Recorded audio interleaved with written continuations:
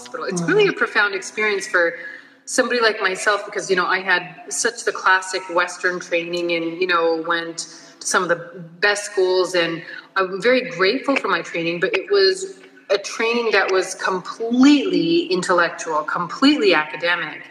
And to be in an environment like this where we're still exploring the academic side by doing the studies and working with the physicians and creating, programs for like alcohol addiction and neurorehabilitation, but we're doing it in an environment where there's a complete marriage between, spirituality and biology.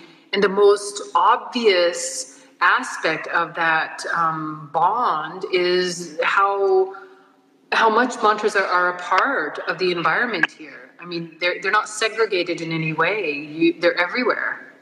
And that's not all over India. That's special to your clinic there. No, that's very special to where I am. It's definitely not all over India.